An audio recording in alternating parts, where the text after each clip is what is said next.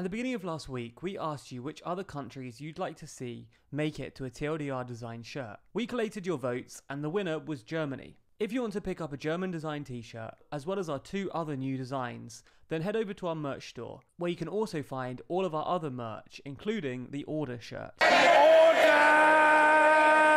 Order! The German t-shirt is only available for 1 month, so make sure you check it out. There's a link in the description. Welcome to another Brexit Explained video. Today we're going to look at whether the utter chaos and disagreement that surrounded Brexit will discourage other countries from trying to leave the EU. In case you haven't been watching our videos religiously, or have just been hiding in a cave for the best part of the last 3 years, Brexit has been a bit of a disaster.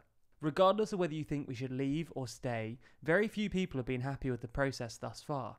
This hasn't been helped by the fact that the UK's stance on Brexit implies a lot of contradictory things, which has meant that, surprise surprise, it's been a bit of an omni-shambles.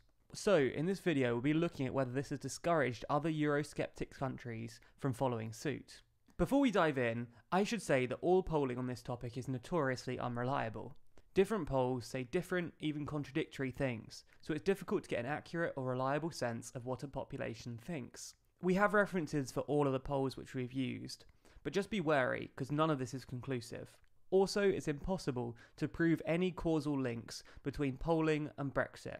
As always, correlation doesn't equal causation. Just because there's an increase in Europhilia that coincides with Brexit timing-wise, doesn't necessarily mean that everyone is so impressed with how the EU has handled Brexit, even though that could be a plausible explanation. So, as always, take these stats with a pinch of salt. So, qualifiers aside, what effect has Brexit had on Euroscepticism? Well, according to the EU's biannual report known as the Eurobarometer, it seems to have actually made other EU countries more pro-EU. In 2016, when the Brexit vote happened, about 65% of people living in the EU said they identified as a citizen of the EU, while 35% didn't. In the most recent Eurobarometer report, which came out in November 2018, more than 70% said they felt like an EU citizen, while less than 30% didn't. In 2016, only 34% of EU citizens said that they had a positive image of the EU. In 2018, that's increased to 43% with a positive image. Equally, in 2016, 27% of EU citizens had a negative image of the EU, which has now dropped to 20%. I know that was just a barrage of numbers and stats, but basically, in the last 2 years since the referendum, pro-EU sentiment has actually increased throughout Europe. This has meant that most people think that the chances of another country leaving the EU has decreased. In 2016, some 48% of EU citizens thought that another country would follow the UK out of the door. This has subsequently fallen to 42%, according to an Ipsos Mori poll. Interestingly, Brits actually think it's more likely that another country will follow. According to the same Ipsos polling, 60% of Brits think another EU country will leave soon, compared to 48% who thought that in 2016. So, if British people are right, who could be the next person out of the door? Well, we think there's sort of 4 countries that could potentially make the leap: Italy, Hungary, Sweden, and Greece. If you disagree with our list, then comment down below, and if your comment gets enough attention, we might do a video on that particular country's chance of leaving. Anyway, let's start with Italy. Italy is currently under coalition government between the Five Star and League, who are led by Luigi Di Maio and Matteo Salvini respectively. Both have been vocal critics of the EU, especially on immigration and austerity, so it makes sense that some commentators have pinned them down as the next country to leave the EU. In fact, recently, William Hill was offering pretty good odds of 2-1 on Italy being the next country to leave the EU. However, it's worth noting that both Di Maio and Salvini especially, have actually ruled it out in December, saying we have no intention of leaving the EU. We want to change it, improve it, but not abandon it. It's not a popular opinion with the Italians either. While they're more Eurosceptic than most, according to a 2018 Parliamenta poll conducted by the EU, only 24% of Italians would vote to leave the EU. However, this should be taken with a pinch of salt, as the same poll found that only 35% of Brits would vote to leave, which is suspiciously low. Another reason that it's harder for Italy to leave is that they use the euro. A return to the lira would have massive short-term economic consequences. No one at TLDR is a proper economist, but this would clearly cause a whole lot of economic disruption. Basically, an Italy exit doesn't look very likely right now, but it's not impossible. Alright, so on to the next country, Hungary. Hungary has been in the news a whole lot recently, with its strongman president Viktor Orban, leader of the Fidesz party, whose political system of choice is apparently a liberal democracy. He's been a vocal critic of the EU's migration policy, and in 2018, the EU voted to deny Hungary its EU voting rights, claiming that it was backsliding on European democratic values, using legislation known as Article 7 to take away Hungary's right to vote. Adding to this, the Hungarian government is currently in a coalition between Fidesz and the Christian Democratic People's Party, who are also Eurosceptic. So surely, Hungary could be next. Well, no. Basically, while Euroscepticism is popular among politicians, it's definitely not popular amongst the electorate. According to the same Parliameter poll we mentioned earlier, only 17% of Hungarians would vote to leave the EU, versus 61% who'd vote to stay. A different poll conducted by Pew found that only 13% wanted to leave. A major reason why Hungary might not be keen to leave is that it receives more than 4.5 billion euros per year in EU contributions, and only pays in 500 million euros. This means that its net receipts are over 3.5 billion euros per year from the EU. In a country with a relatively small GDP of 123 billion euros and a national budget of about 50 billion euros, this is a massive amount of money it's getting from the EU, which Hungary won't want to give up. So like Italy-exit, Hungary-exit shouldn't happen. Not least because it's an unbelievably ugly portmanteau. On to the next country, Sweden.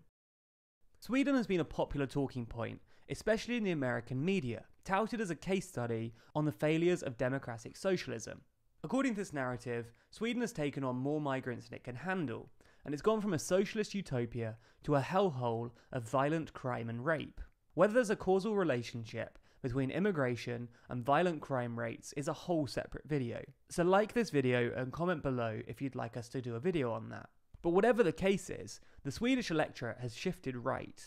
In the 2018 general election, the Swedish Democrats, a far-right Eurosceptic party, became the third largest party in the Swedish parliament, with 17.6% of the total vote.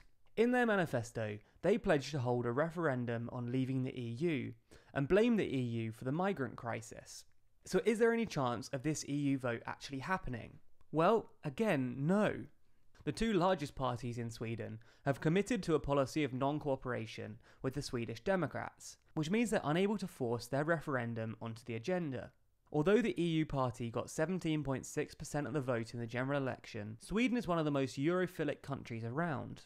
In fact, 53% of Swedes have a positive image of the EU, while only 11% have a negative image, according to the most recent Eurobarometer. Sweden also has the highest level of trust in the EU of all member states. Save for some drastic turnaround, there's no chance of a Swexit anytime soon. On to the last big one, Greece.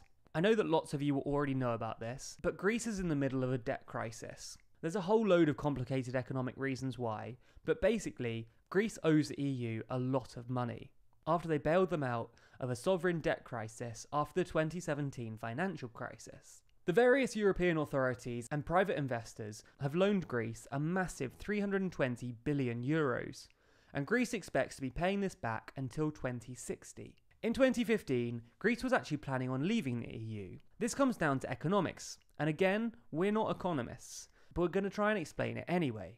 The plan was to leave the EU and return to the drachma. As part of the Eurozone, Greece struggles to secure outside investment. If you've got euros, then you can spend them anywhere in the Eurozone, so it makes more sense to invest them in a company like Germany, where the economy is strongest. Why spend them somewhere else? However, if Greece were to return to the drachma, the currency will be allowed to naturally devalue. Because people want Greek money less than German money, the drachma would be allowed to fall until it was at a competitive rate. In theory, this would make Greek exports more competitive and increase foreign investment. However, that would be a pretty steep devaluation. The National Bank of Greece estimated that the drachma would fall by 65%. This would make Greeks a heck of a lot poorer in the short term, with some drastic consequences. According to the same study, unemployment would rise to about 33%, and inflation would skyrocket to 30%, which would bring similarly high interest rates. With a devalued currency and super high interest rates, most Greeks would default on their mortgages and loans, which would cripple banks and lenders. Basically, there's a lot of short-term pain, and that probably explains why it's not the most popular position amongst either Greek politicians or Greek people, or the Greek people. No main parties are actually considering it anymore, and while Greeks have a fairly negative image of the EU, the majority, 61%, don't want to leave the Union. The time for Brexit has probably passed. If it was ever going to happen, it would have happened already, probably in 2015, when 61% of the Greek people voted in a referendum to reject the IMF bailout plans. Despite this vote, the government went ahead with the bailout, and Greece remained in the EU. So basically, it doesn't look like anyone else is going to be leaving the EU anytime soon. However, this might change once Britain's relationship is finally agreed. Once Britain's sorted out its relationship with the EU, it provides another potential model for non-EU countries, alongside the Norwegian, Turkish, Swiss, and Canadian models. If this turns out to be an arrangement that other countries want, like maybe securing some sort of single market access without the freedom of movement, then it might tempt other EU countries to exit. Do you agree with our list? Do you think your country is likely to leave the EU sometime soon? Comment below to let us know, and we might get onto it soon. To be kept up to date with everything in the world of Brexit, make sure to subscribe to our channel. You can also follow us across our other social channels to be updated whenever we post exclusive content or articles. You can find us by searching for TLDR News.